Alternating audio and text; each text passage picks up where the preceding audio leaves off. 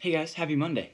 Today, for my how-to video, I'm going to be teaching you how to weather my M1911 from World War II. This is the World War II style theme, skin thing. So, what I'm going to do is give it, I've already weathered it, like scratches, and make it all look beat up and worn, like it's been through some stuff. And now we're going to make it look like it's been through like some trenches. So, I've mixed up some brown and black to make like a sludge color here in my tray. So just mix in, you don't want a lot because a lot of it's going to get watered down, like you don't want a lot of it.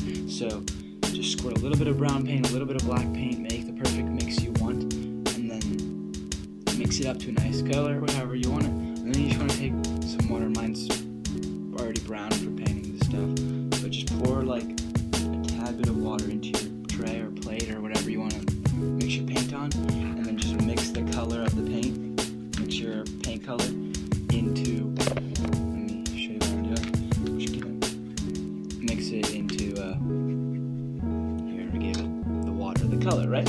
So then make sure you have some paper towels, so I always keep some right over here, so I have some nice paper towels.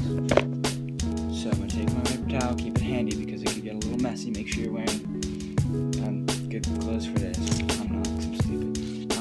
Take your gun, or whatever you're weathering. This can be applied to anything you do. Make it look like it's been through stuff. Make it look like it's been places. Make it look real. So you take it, and then if you also want it to be more like chunky, like mud, it's probably better if you add a tad less water to it, so it keeps the consistency of like the mud thing. But I just have it paint, right? And you just get it into all the crevices. So I'm just going to start right here first, right? So it looks like that. That does not look real, right? So then you take your paper towel and you wipe up as much of it as possible, and then you leave behind all the stuff in the crevice. It's kind of hard to see. Let me get a light for you. Boom. Now it's hard to tell, but it looks really good in the finished product, especially in person, and it just looks. It makes it look so much more real. On top with the, and just don't be afraid to add a ton of it.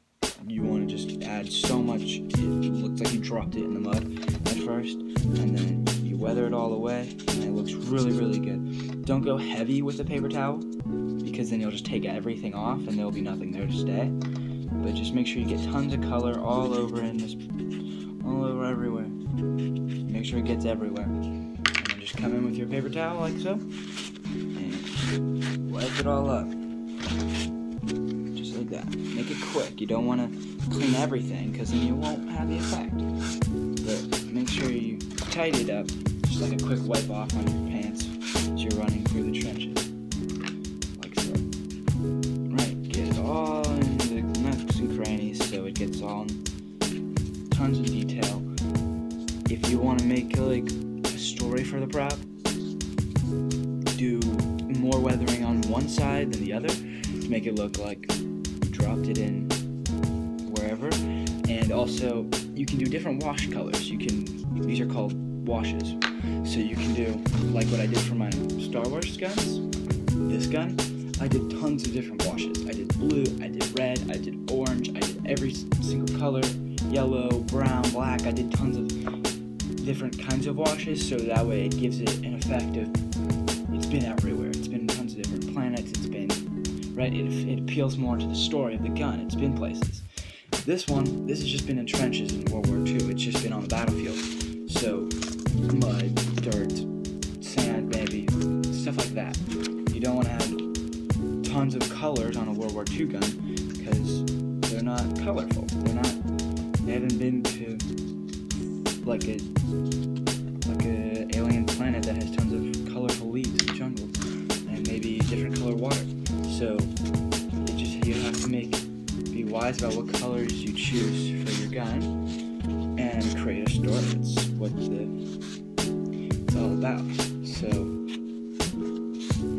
once you're here, I'm already done with this side. It's kind of hard to tell, but over camera, but in person it looks way better. It just looks like it has grime all shoved into every place, all the hard to reach spots. It looks really, really good, and this just looked regularly, this was just silver. After I was done washing it now looks all super beat up and gross. And so you can see all the blue in there, like, it just adds so much more detail to the props and makes them feel so much more alive and real. Because if you just have a flat color on your prop, it's not going to look good.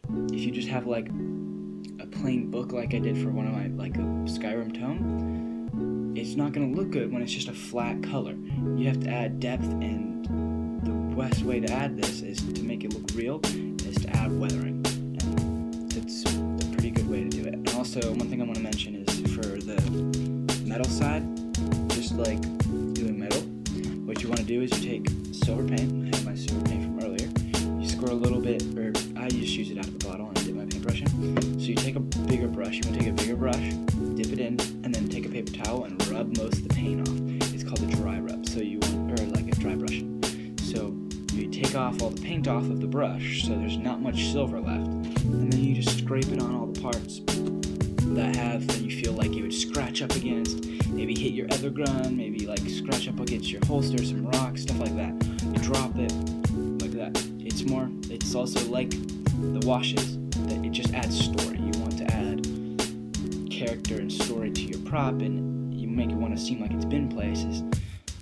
You've dropped it, it's been beat up, you've used it, it's your gun, or your prop. You want to make it seem like it has a story, it's been places. So it's kind of the same thing over and over again, but that's basically the whole reason why you do it. You just make the prop feel more alive. And yeah, here's a side that has no weathering at all, and then here's a side that has weathering. It's kind of hard to tell the difference over camera, but like I said, but it looks really good in person. And it kind of just dulls down the colors a lot and makes it look really, really good. I can't wait to do this side where there's all the machinery, and it'll just get all dug in there and make it look really, really grimy and good. And I'm really excited for this to be done and ready to post it on Friday for you guys to see and check it out. Thanks for watching. Hope you guys are excited to see this on Friday. Hope you guys are excited for the next how-to video next Monday. Let me know what I should do if you have any ideas or things you want to know how to do that you've seen me do or might want me to figure out how to do and teach you guys, stuff like that. Just let me know what you guys want me to see or what you guys want to see, and I'll get to work on them, and I'll see you guys next Monday. See you.